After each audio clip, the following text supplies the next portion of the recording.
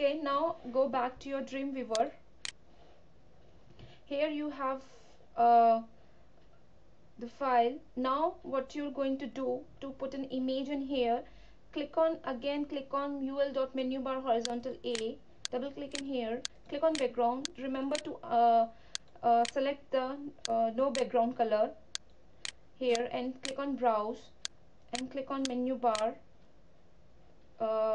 You can go to the same path, go under images folder and click on menu bar.gif file, click OK, and in the repeat x-axis. It will repeat the x-axis up till the how big the box is, and say apply and say OK. Now you will see there are some issues here, like this is only available on the boxes where the you can see the arrows are not available.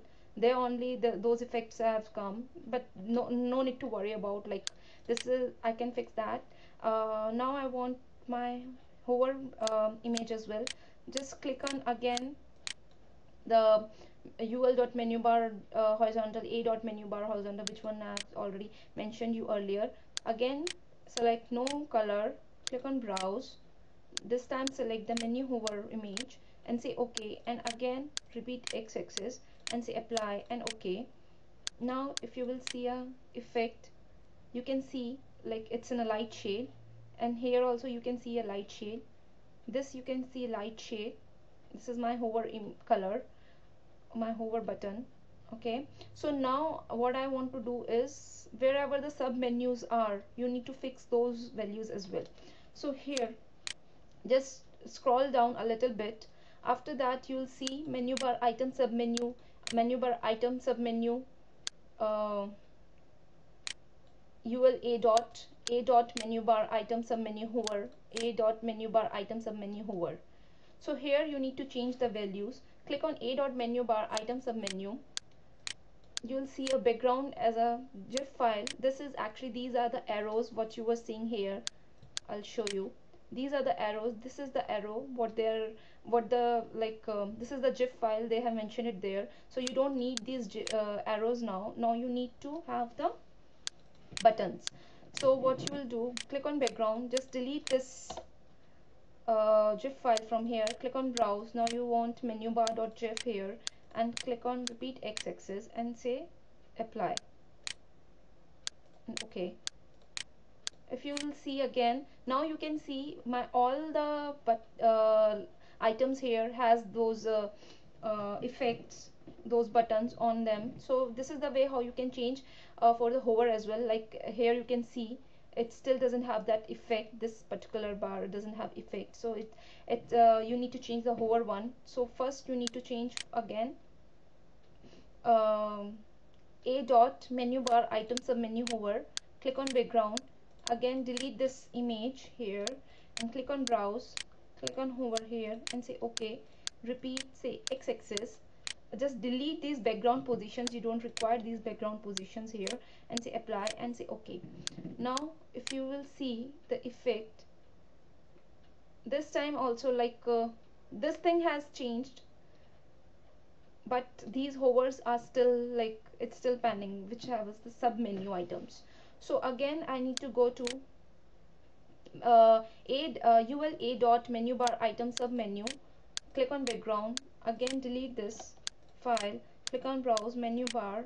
Wherever the hover is mentioned, you need to put the hover image. Wherever the menu bar is mentioned, you need to put the menu bar image. Say apply and say OK. And for the hover, again, oh, it's already done. This one is pending here. Click on background, delete it, browse, again the hover one, OK, and again the repeat x-axis, just delete these background positions and apply and OK. Now let's see. Now if you will see, this is working fine, this is working fine, and these sub menus are also working fine. So you can put any type of image, any type of color, or like how you want your website look like. This is the way how you can change the background of your menu bar. You can edit the like you can put different images, or you can modify or you can make it more attractive. Now if you want to change the font size or the font color of this menu bar, this way you can do is, okay, so now here if you want to change the color of your font, or if you want your font to be on a different style, on a different size, so what you can do is click on menu bar horizontal li. Remember li, just double click on it. There is a type in here. Here's a font family. So what you can do is you can select any of them from here. Let me select Comic Sans MS Cursive, and if you want your font style, normal, italic or oblique, whatever you want, you can select in here. So you have different options here. You can play with these options, and you can make your own font more attractive. Just click on apply and okay. So here you can see my font has changed to Comic Sans style. So this is a way you can change the style of your font. Now if you want, you can see here like my all my like items, menu items are left aligned, like they are not center aligned. So what you can do is click on split here. Now click on